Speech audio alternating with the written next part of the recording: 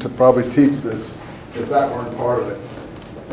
Goldberg crossed it off when he was teaching it because he didn't feel comfortable, obviously, with it. But I think it's it is an indispensable aspect of modern Jewish thought. I don't know how you could teach a modern Jewish thought and dispense with that. It's like throwing out a basic element, you know, throwing out the baby with the bathwater. That's where we're at. That's the zeitgeist of the moment, like it or not. So, who knows? Let's, Theo will continue here, and then we'll talk about the exam later on, okay? So, we're looking at Geiger's material on page 50. Where are we now? About 64 to 65. Oh, well, you see now, I have, I'm afraid I skipped some of the material earlier here about Geiger. I really should go back to, this is his Science of Judaism material there, but, oh well, let's finish this and then go back to his introduction to his prayer book material. So, let's see. I'm not going to read a lot of this, I'll just pick up a few sections. For instance, here, page 66, the science of Judaism is a study of the particular orientation of the spiritual life through which, within what particular sphere Judaism was founded, developed, broadcast, preserved in full vigor down our own time. Okay, sounds very impressive. You get the idea. Or, for instance, on page 69. A part of the science of Judaism, a study of history, will of course remain subject to all those laws which history recognizes as science. I didn't know history was a science. In Germany, I guess it is. I know lots of historians, but I wouldn't call them scientists. Anyway, they do their best, they try. Scientific critical study must not be hindered by dogmatic assumptions. Well, we agree on that. Judaism has no cause to fear an unbiased critical examination, and I think we all could agree on that. So, there's nothing wrong with studying Judaism in a critical way. Then he goes on, the history of Judaism can be divided, at bottom 69, into 4 periods. The first is the Revelation period. And we know what that is, the Mosaic period. The second is the era during which all, this is top of 70, all of this biblical material was processed, shaped, molded for life. It was then that Judaism took root in the spiritual heritage of the past. All very highfalutin, isn't it? I wish it were all so elegant as this. At the same time, still maintained a certain degree of freedom in approach. This was the period of tradition. So this is all very neat in his mind. As you know, the Talmudic period is the period after the fall of the temple when these oral traditions were put into written form and discussed in what is called the Babylonian Talmud and the Jerusalem Talmud, which is much smaller. The Jerusalem Talmud being the discussions in the Palestinian sphere, and the Babylonian Talmud basically being the discussions in the Babylonian and the memories of the Palestinian sphere. Now, the third period is characterized, and he's judgmental here, by a toilsome preoccupation with the heritage as it then stood. The spiritual heritage was guarded and preserved. No one felt authorized to reconstruct or develop it. I think he's right there. I mean, it did get frozen. And the Talmudic period was, like it or not, an attempt to develop things further. This was the period of no one dared go beyond the limits, and Islam is like that, and I think Christianity was like that probably in the medieval period. This was the period of, this is what Islam is still suffering from today, and they're having a terrible time dealing with it, and now if you try to change it, you can get your head cut off. So, you know, there's intimidation and brutality mixed together. This was the period of rigid legalism, casuistry, the era which was devoted to the summing up of what had been handed down. The fourth period is, of course, our own time. Our own time is always the best time, isn't it? Why is it always the best time? Because we live in it, that's why. This is the age of enlightenment. We're all living in the best time, the enlightenment time. Well, you know, wish it were true, but maybe it is, or maybe it isn't. Has been marked by an effort to loosen the fetters of the previous eras by means of the use of reason and historical research. However, the bond with the past has not been severed. What basically we're attempting to do is to revitalize Judaism, cause the stream of history to flow forth once again. This is the area of critical study in our modern era. I don't think that's a bad program, frankly, what he announces there. The only question is what he considers to be, the new direction of things. And then here in 74, he evaluates the Talmud, the bottom of 74, the Jerusalem Gemara, the second part, that is, the Gemara means completion. You have the Mishnah, which is the oral traditions that were put down in the 2nd century, and then the Gemara is what was the finished discussions of these things. It's bare, meager, sober, and has a lot of legend and superstition in it.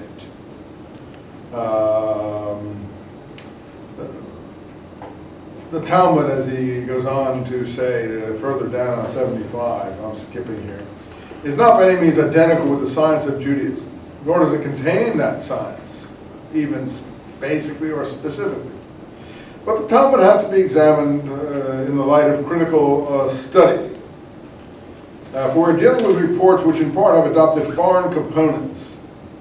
I suppose he'd say the same about Christianity. This is an extensive task of critical study, but it is rewarding. So we're into the area where he wants scholarship to develop. We want to learn about the Pharisees, the Sadducees, contrast the two, and so on and so forth. Okay, I think we get that. That's the program of the Wissenschaft of Judaism. Let's go back to the introductions to these prayer books. That we have back on page 51. And I think this gives us a good, you understand a little bit of the science of Judaism school, how it expresses itself. Here on 51 is the Association of Reformed Judaism. The proclamation of the association. This is really getting into serious organizational aspects. I don't know what the date of this is. Does he give it a date? I can't see a date. Well, let's assume it's somewhere in the 1810s, 18 teens or something like that, after the Sea-Sin. I guess it is associated with Jacobson. Our inner faith, the religion of our hearts, page 51, is no longer in harmony with the external forms of Judaism. Well, that's a fair statement. Probably even today, a lot of Jews, if I asked my own children, they would say that to me. We want a positive religion, meaning they meant by positive, rational, reasonable religion, logical positivism. They didn't mean positive or negative. They didn't mean it like that. We want Judaism. That is a theory of Judaism. We hold fast to the spirit of Holy Writ, and which we acknowledge as a witness of divine revelation. We hold fast to the idea that Judaism teaching of God is an eternal truth. We hold fast to the promise this teaching will someday become possession of all mankind. There's the mission to all mankind, which I think is really a little bit, pretentious and over-optimistic. I don't think we're going to teach the Muslims or the Buddhist world or any other universe the spirit of Judaism. That would be ludicrous, and why should anyone want to?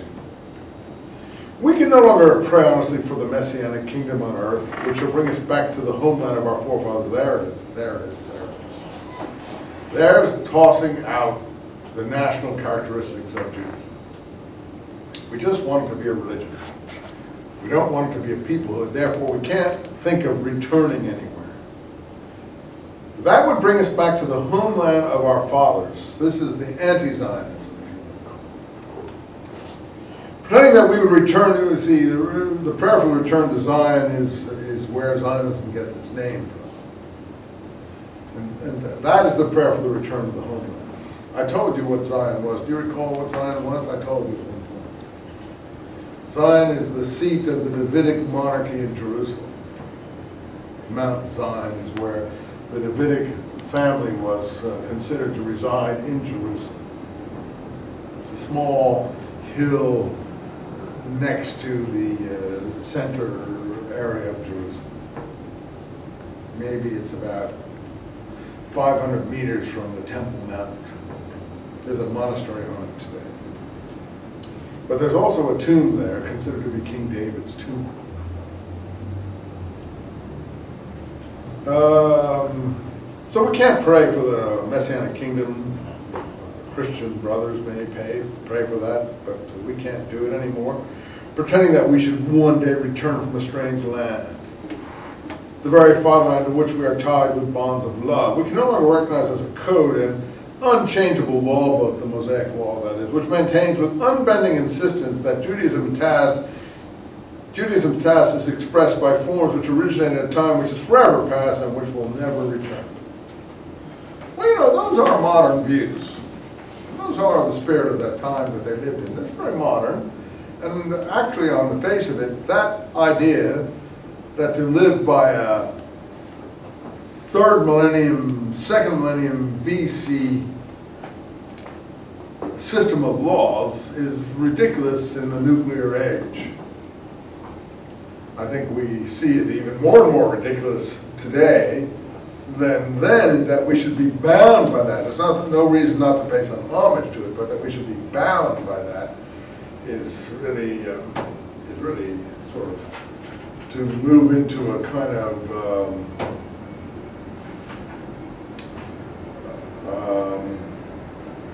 what are those people in southern Pennsylvania where that terrible shooting just happened? An Amish situation, yeah. I mean, it's all very admirable what they do, but you know, most people can't remain frozen in time. I mean, we can try, and if we want to, we can do it, but for the majority of people, we can't. And you know, the Amish may like to, but someone's got to go out and fight the battles for this country to defend the way of life. Use modern equipment, modern technology, fly the airplanes and so on, develop the industry. You know, we all can't ride around in horse and buggies, or we might like to. We'll soon be overrun by someone else. So, you know, we protect them, really. Give them protection. We're willing to, that's fine. But, you know, not everyone can do that. In Israel, the same thing. Everyone can't be sitting worshiping at the wall. If everyone's worshiping at the wall, they'll soon be all slaughtered. You know, someone's got to go out and do the dirty work. You say, well, oh my God, I forgot about that. Yeah, well, you know, let's be honest. All these people in the ivory towers and other things that they like to inhabit, they live at the leave of others who have to go out and do the dirty work, who defend them and allow them to sit in the ivory tower. Come on. And most of us are willing to do that, as long as it doesn't get overburdensome. In Israel, it's a huge battle going on this issue. How burdensome is it that the religious groups can get exempt from the army, for instance, in order to study the Torah in yeshivas? That really annoys the other population. There are a lot of religious people who do fight in the army, or not people with kippahs and stuff like that. But there's Hasidic groups who don't. You know, and others like that. Well, I can assure you that does not make them very popular in the general population. These people have to go out and risk their lives, and they don't. You know, it just doesn't go down. You see. So, you know, we can say we'd like to live in a 3rd millennium BC manner and not change anything. But if we all did that, we would be overwhelmed by people who didn't. And we can't do that. Not all of us, anyway. So again, he's recognizing that. I guess this is not Geiger here. This is still Jacobson or his associates. But you see, they are throwing out right away the national characteristics. Why? The same as Mendelssohn's people are doing in their conversion, in Marx's family. And, you know, Disraeli's father converted him too. And Heine's father, Heine himself rather, Hitler wouldn't allow Heine to be read anymore in Germany, even though he was their greatest lyric poet. And he's a really interesting person, Heinrich Heine. That's also a subject that's well worth research if you're interested in someone like that. He's a really interesting person.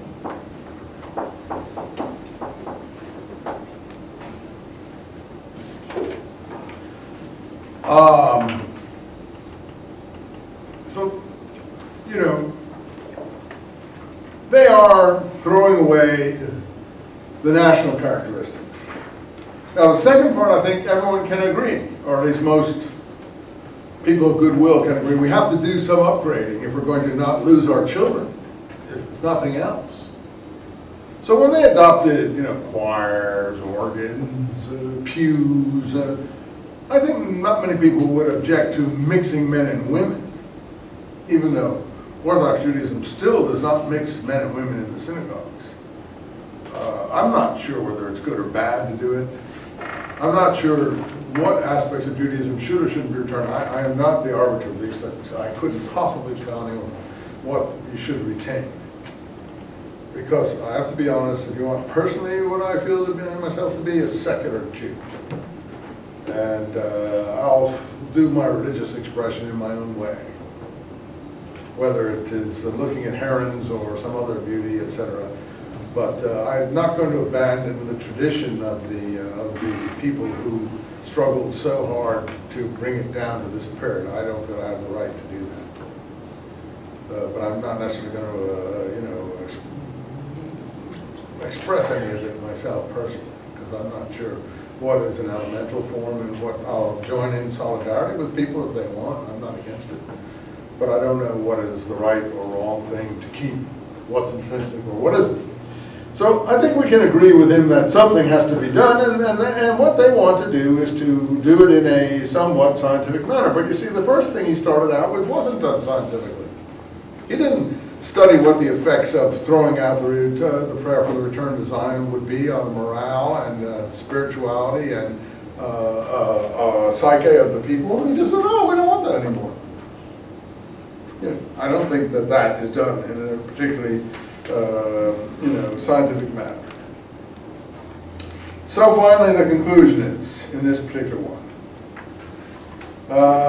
we who are deeply committed, see, he says I suppose we should say, this other form of Judaism maintains that Judaism test is expressed by forms which originated in a time which is forever past, which will never return. We are deeply committed to the sacred content of our religion, can we hope to sustain in it its inherited form, or even less can we hope to hand it to our descendants. Thus placed between the graves of our fathers and cradles of our children, we are stirred by the trumpet sound of our time, zeitgeist. It calls us to be the last of the great, blah, blah, blah. Okay, so now that's a declaration of Reformed Judaism. Let's look at the introduction of the Berlin Prayer Book that is given here. And then we'll look at Abraham Geiger's introduction to his, this is already the mid-19th century. This is already 1848. Is it all right if we look at this stuff? Do you mind? Page 52. To start with, this is a revised version of an earlier prayer book that had already been revised from traditional formats.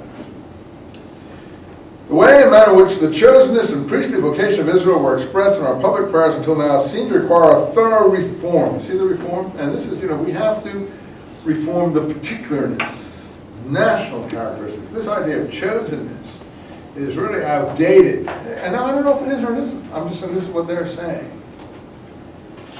And which would be adequate to our religious convictions now, the spirit of this time, 1850.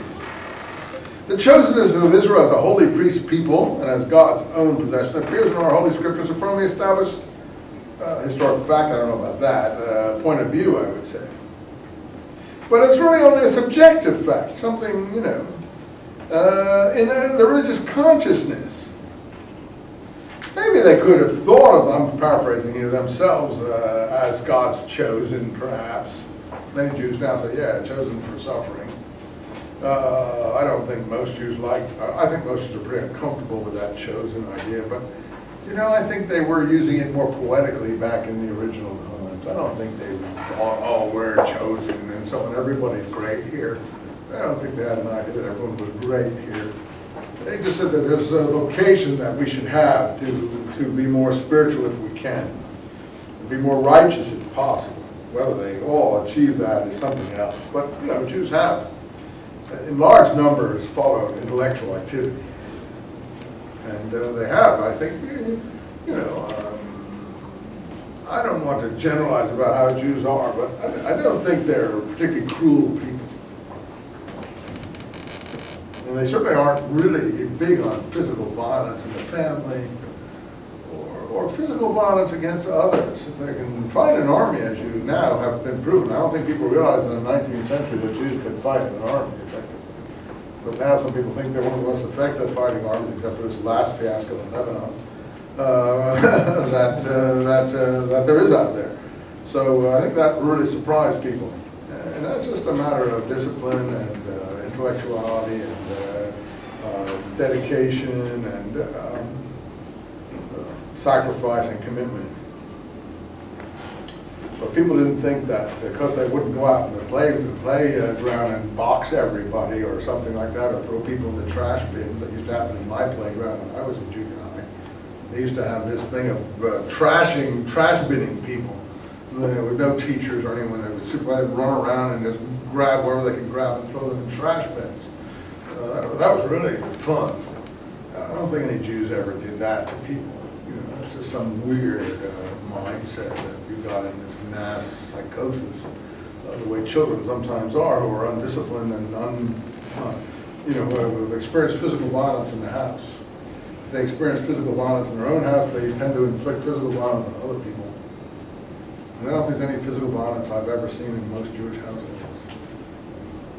It's just not in the cards. They just don't do it.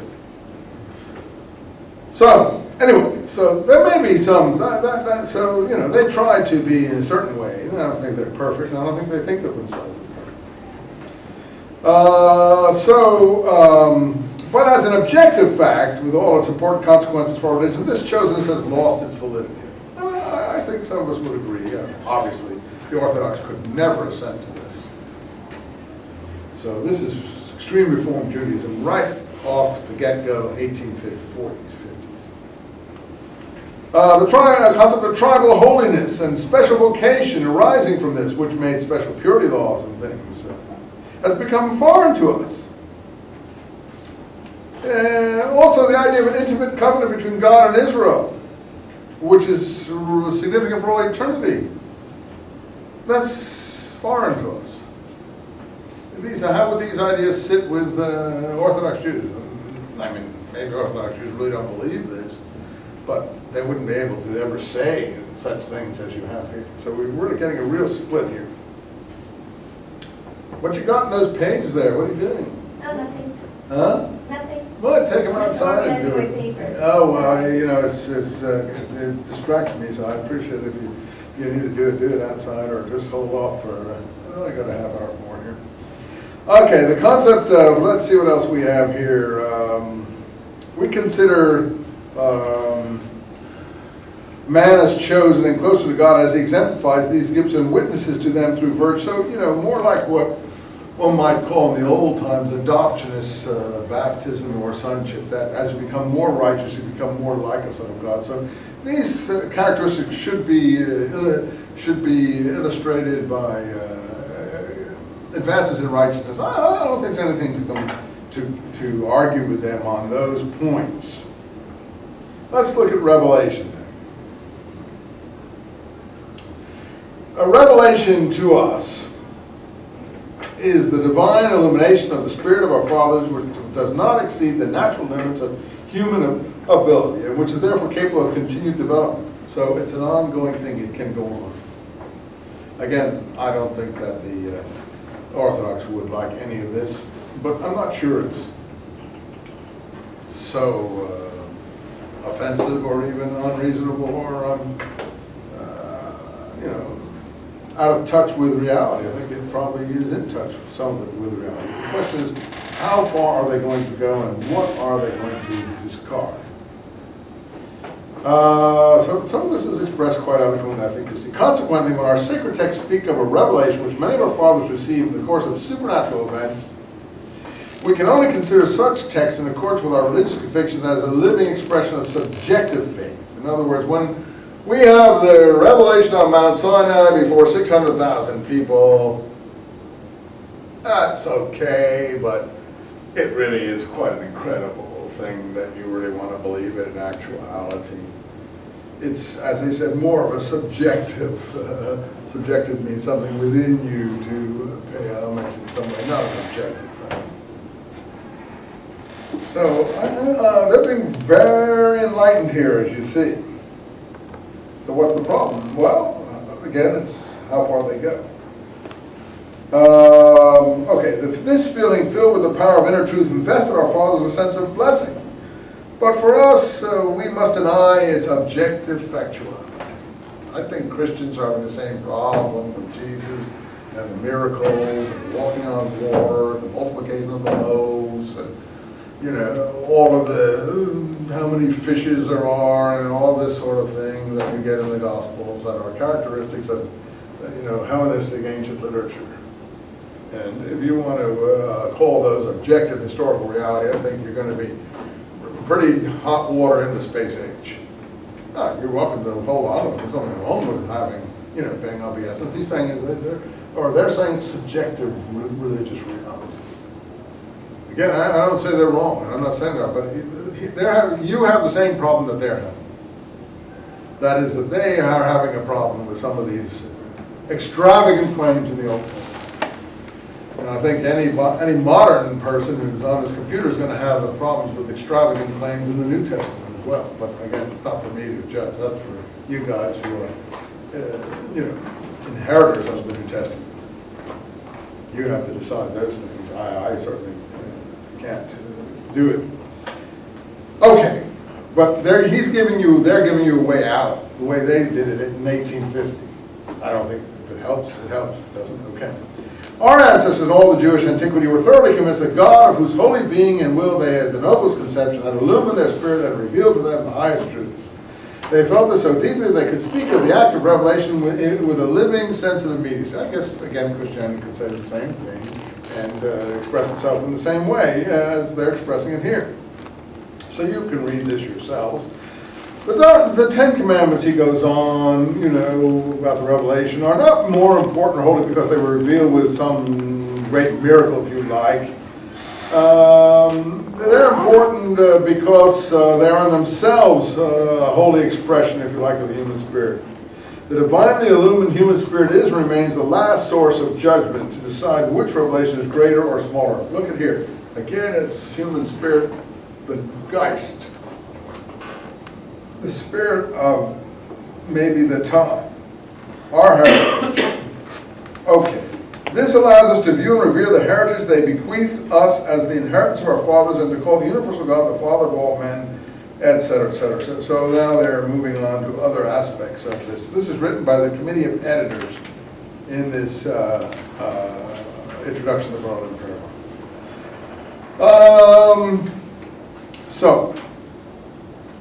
Hence our prayers quote whole passages from the Bible in which our ancestors' faith in immediate, apparently supernatural revelations expressed vividly and with great force. Okay, so we're going to quote some passage from the Bible where this revelation is supposed to have taken place. They're not saying they actually believe it was a revelation. They're just saying that it's so powerful and of such solemn importance that they're going to quote it. But they call it poetry. However, such poetry must not sully the purity and clarity of our religious consciousness. It's poetry anyway. Whether it's real is something else.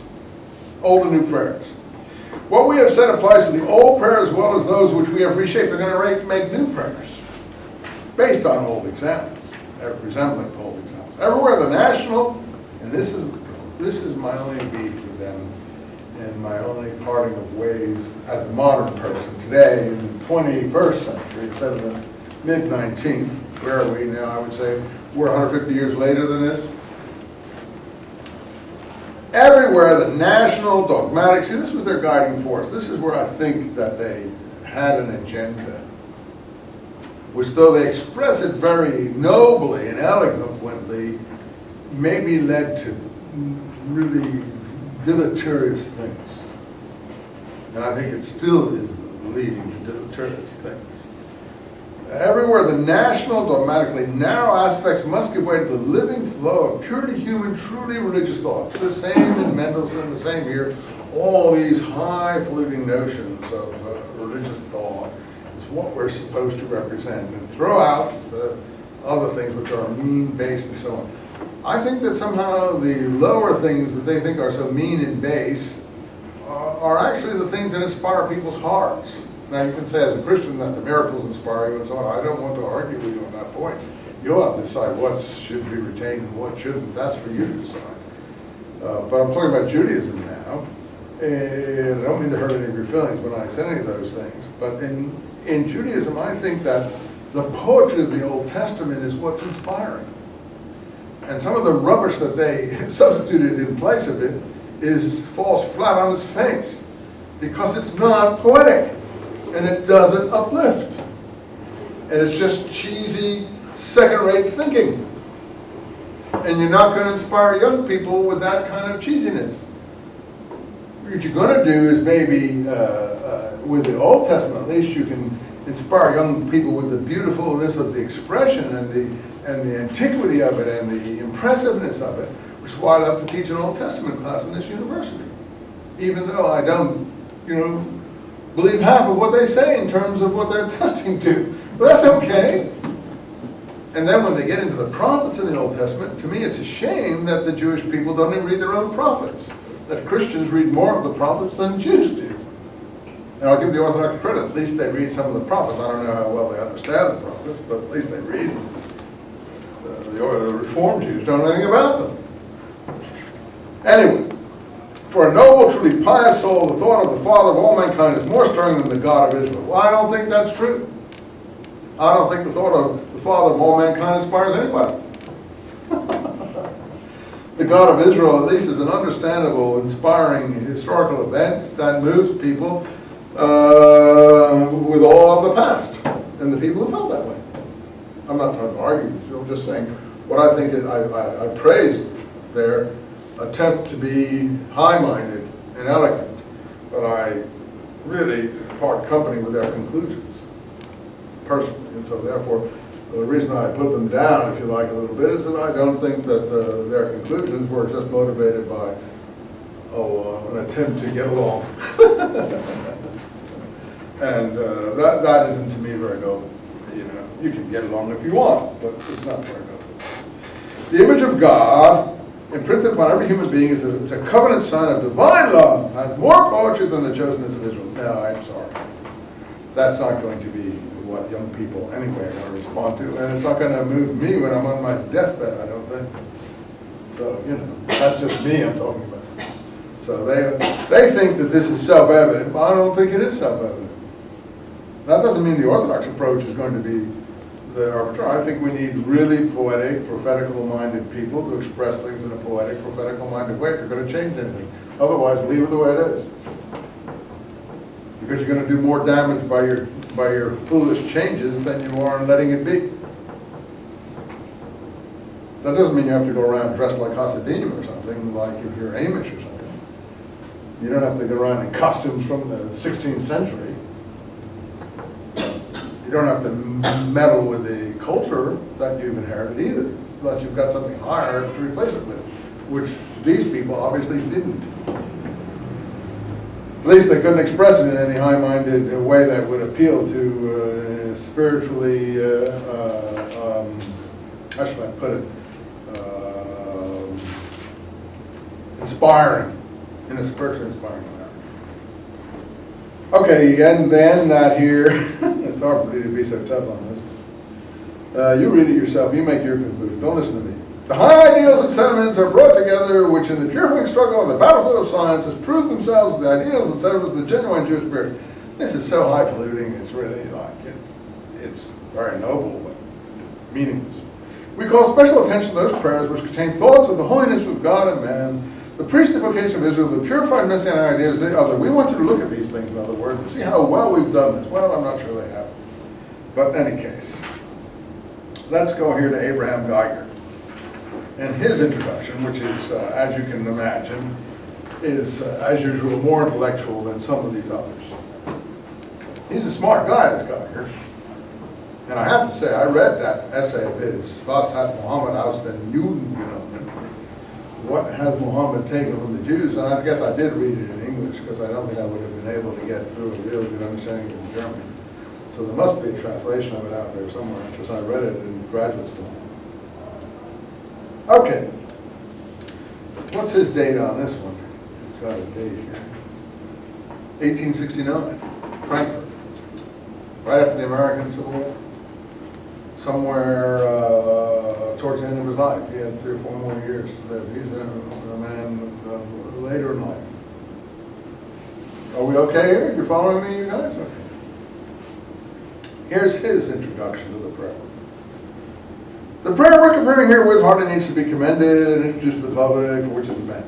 Liturgical, meaning the service idea, has already for years occupied one of the foremost positions in the consideration of the task of adopting the historical form of Judaism to the demands of the present. So we get the idea. The historical school and all the others are trying to adopt Judaism to the demands of the present. Are they succeeding? Can they succeed? Will they succeed is what we'll have to decide for ourselves looking at this. The worship service is the bond which binds the congregation. Okay, nothing wrong with that. I think we'll grant him that. It means that the expression of religious conviction as alive in the individual as in the group must not deny the connection with the totality of the historical past. You see, he is pretty intellectually expressed. He does a much better job of expressing than the previous introduction, doesn't he? Yet it must at the same time nourish the religious needs of the present. Okay, sounds good. The demands made upon the prayer book for our time are therefore so manifold and proceed with such divergent points of view that the publication of a prayer book which can satisfy all congregations at the same time simply cannot be undertaken. The divergences, etc., are too great. Okay, fair enough statement. Down further, page 57. The prayer book has not been modeled according to the theory of an individual. It has roots in history and is expressed in invitations of large congregations. Okay, so history is the thing still. For many years, next paragraph, the lack of a well-arranged prayer book, particularly for Rosh Hashanah, Yom Kippur, we're still working on that in the modern period, have been felt by the 2 congregations in Frankfurt. So, you see, that's all they really cared about, just like the modern period. Judaism in America, funnily enough, the bastion of Reformed Judaism is America. All this migrated to America, every single bit of it. But not the intellectual further development of it. It was developed here and it stopped here.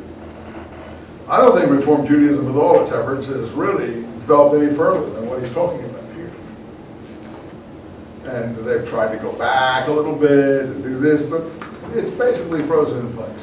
So does it appeal to the modern Jewish community? Does it appeal to modern Jewish youth? I don't know. I can't judge. I know it doesn't appeal to my children. I'm not trying to make them appeal or not appeal, but, you know, I don't know what would appeal to them, so I can't say. Organized things just don't appeal to modern people that much. Modern young people, anyway, that I know. So I don't know.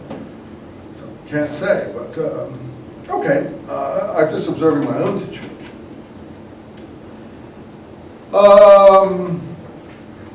So, the principles 58 were then formulated. They were combined in a memoir and approved by the administration already in June 1869, blah, blah, blah. And here's the principles that he's talking about. I guess it's signed by him here. To the worthy congregation, I submit this extensive plan on the principles of the commission. 1.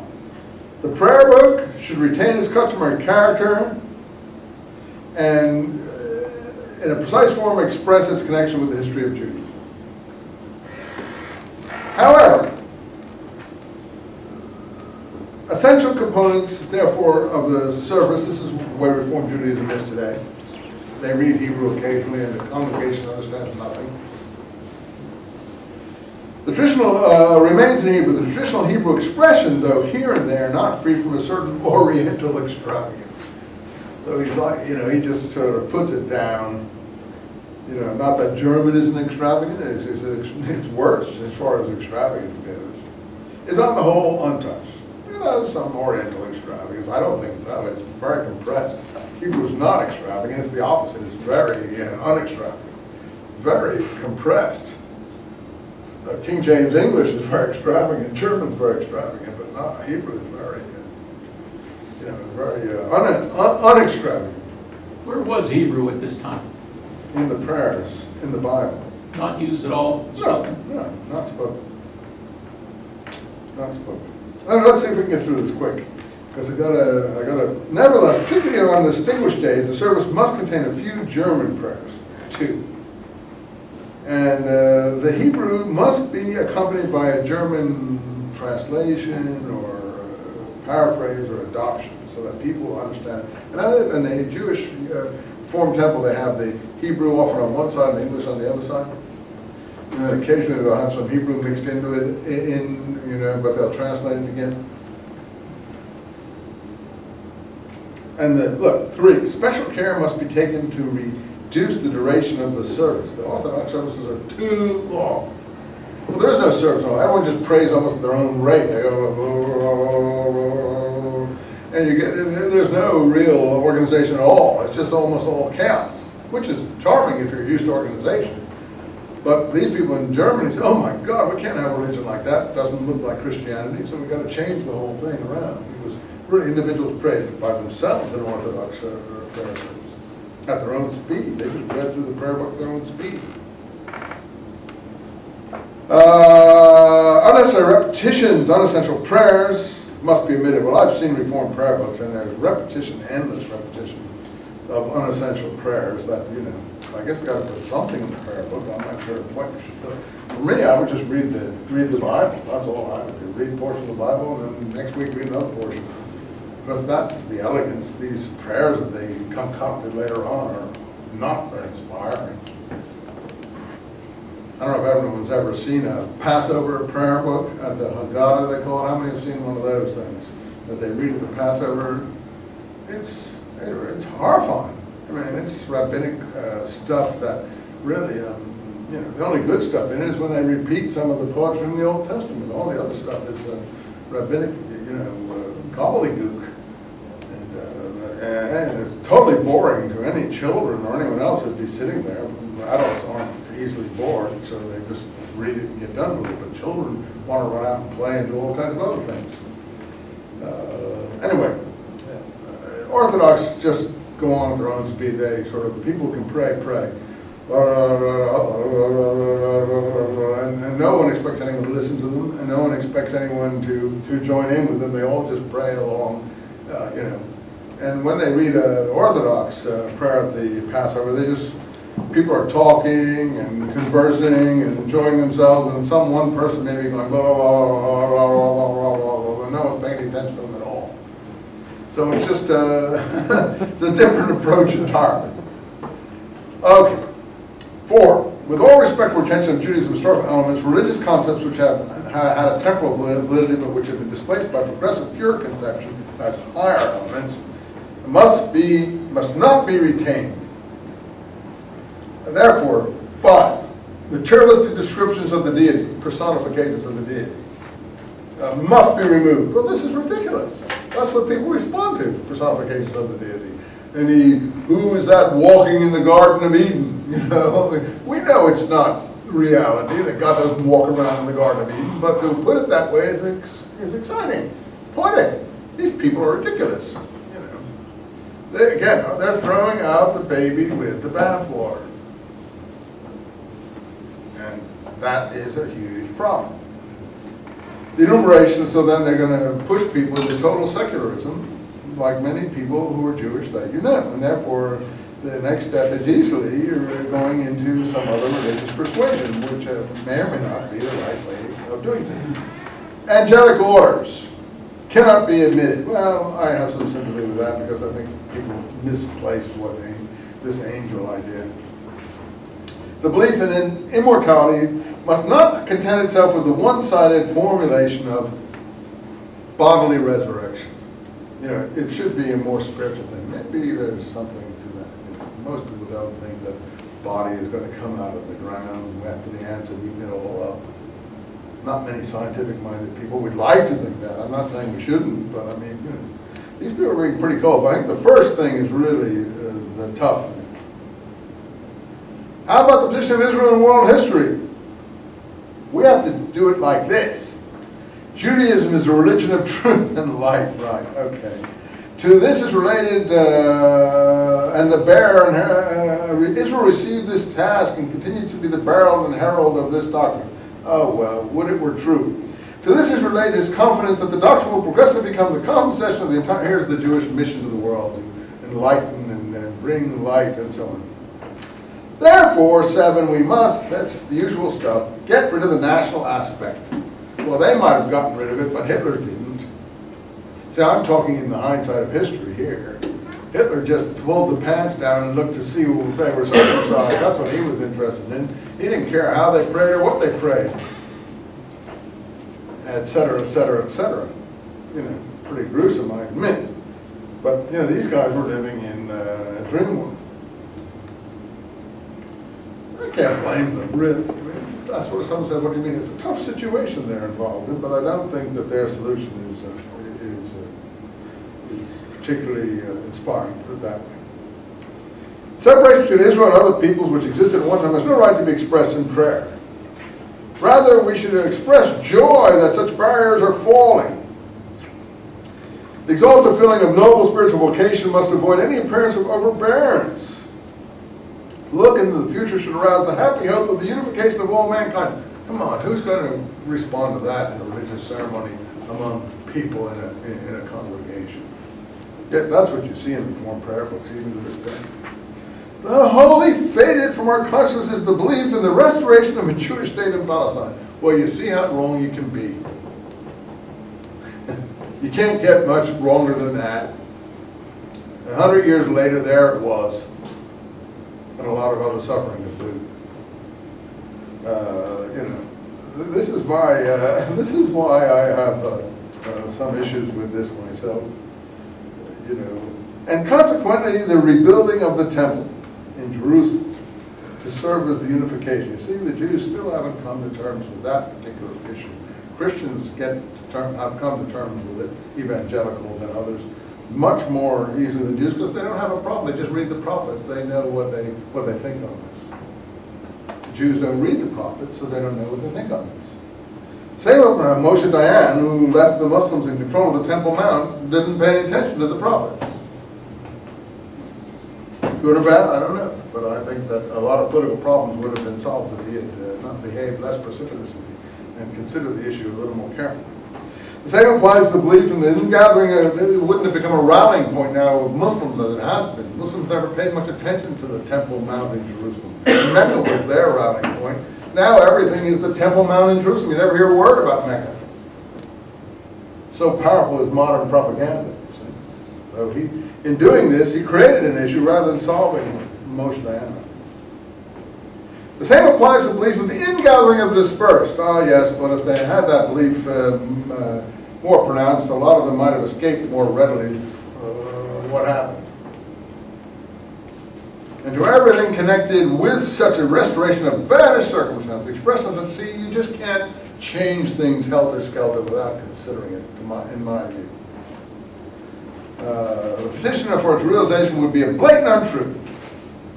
Similarly, the conception which envisions our worship service as sacrifice service is irreconcilable. Okay, I think most people would probably find that to be an acceptable proposition there. Something probably has to be done. Animal sacrifices no longer have the right to represent a desired institution. And the memory of them, too, probably has to be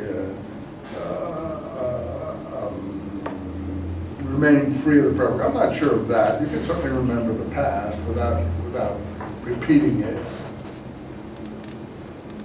Okay, I think you get the gist of this.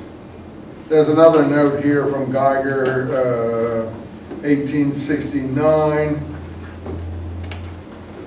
I'll just read the beginning of it, and that's it. Just as there was agreement among the members of the commission and approval on the part of the administration of the congregation concerning the guiding principles and plan based upon them, so too have the most important German prayers, which are recited aloud and which are considered part of the public worship service, been determined in common consultation. However, I bear sole responsibility for the German prayers which are recited silently, as well as for the translations and so on. So, you know, he wrote all this stuff. All power to him. This is not a great poet. He's a pretty good scholar. I don't think he's in position to redo a prayer. I don't know what he's in position to do, but that's just my own personal view. Now, I haven't had a chance to deal with the Zunz material effectively. Let me just say a few things about Zunz and Frankel, and then we'll call it a day, if you don't mind.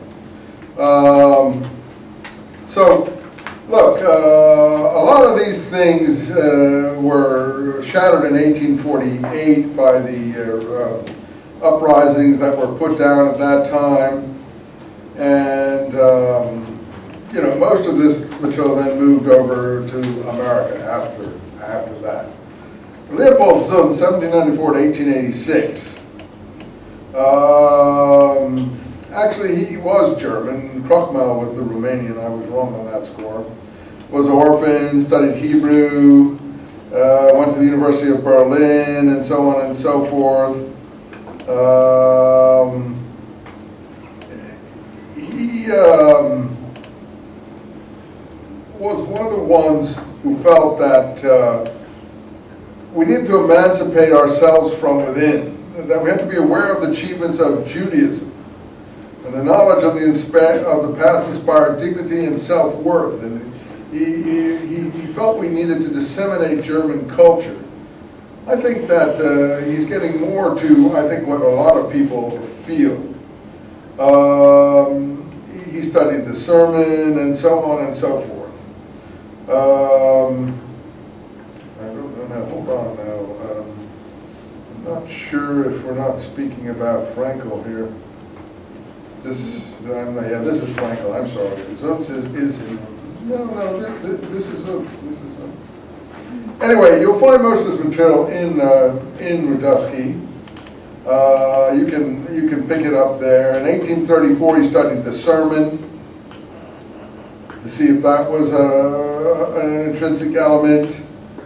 1843, he studied the prayer. But mainly he felt that these were edifying and inspiring rituals that were essential to Judaism, outward reminders of abstract ideas, and that Jews shouldn't just barter for their rights. They are entitled to these anyway. I think that's a much more self-respecting approach, and that's what gives rise to this third school, Frankel, 1801 to 1875, the historical school. So I told you he was born in Prague. He studied in Hungary, and Rudowski goes into great detail on Frankel, Zachariah Frankel. He did studies of the Septuagint, the Mishnah, and so on and so forth. He was pretty influenced by the Romantic movement. And again, he's one of these people, I think, that you had to follow the Volksgeist, but you couldn't interfere with some of the eternal principles of Judaism. In any event, let's see.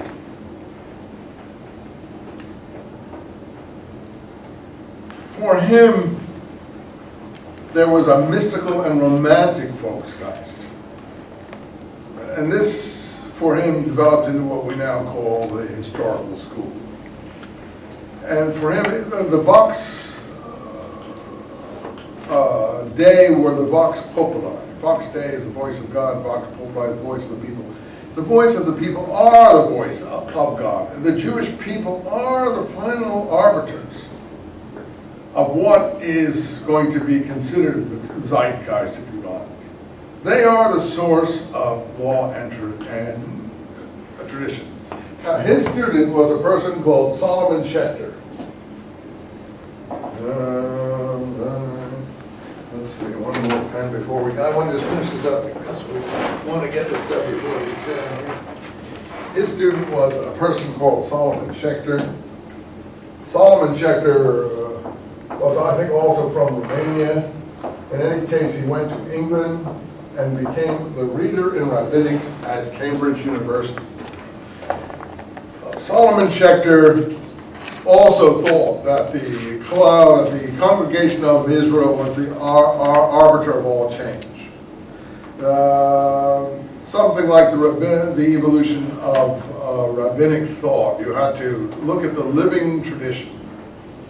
The Hebrew Messianic hope, etc., of these kinds of future events were foundations of the positive historical Judaism. They defined Judaism in national ethnic terms. Judaism for these people, Schechter and Frankel,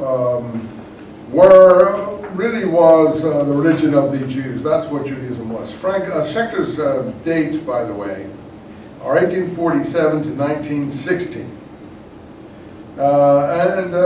He is extremely important because at the time he was reader in rabbinics at Cambridge, the Cairo Geniza was found. This is in the 1890s, 1897. This is one of the hidden manuscripts from the Middle Ages were found. He went to Cairo as a scholar of rabbinics from Cambridge, read all this material, brought it all back to Cambridge. Because he became so famous, he was invited to America. And he became the first president of the Jewish Theological Seminary in New York. And he basically founded conservative Judaism in America. So out of all this thinking, Geiger and his associates went on to be the founders of Reform Judaism in America. Krugman, Zuntz, Frankel, Schechter developed the traditions of the positive historical school, which went into what we call the reaction to Reform Judaism, so conservative Judaism is not a reaction to Orthodox Judaism. It's a reaction to Reform Judaism. But still it's an attempt to apply historical principles, but not throw the baby out with the bathwater. I think this is why conservative Jews are more comfortable in their religious expression. But again, I'm not sure which is I think more people Reform Judaism has now moved towards the direction of conservative Judaism. I don't know which is finally the inspiring Judaism that will move new generations and move forward in the future. I'm not sure that that's been written yet. I'm not sure it's ever going to be written. But that's where things stand at the moment in terms of religious development among the Jews. Nothing has moved very far forward from these positions, except that Reform Judaism has moved a little bit back towards conservative Judaism. Having said that, what about our exam? Sorry to give you unpleasant things, but we'll have 2 out of 3 questions.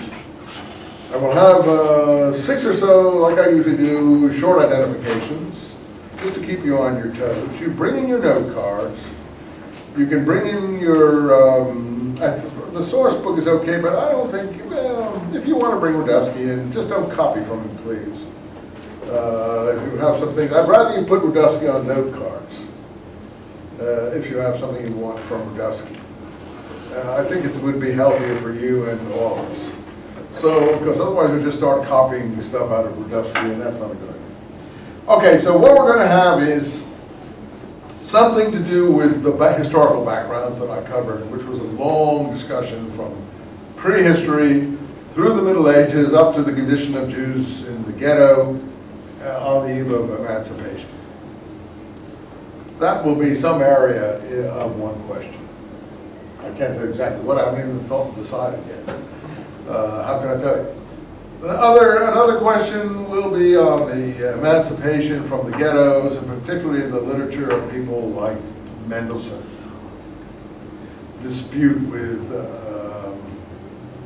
who was that minister that he disputed with? Dome was on his side.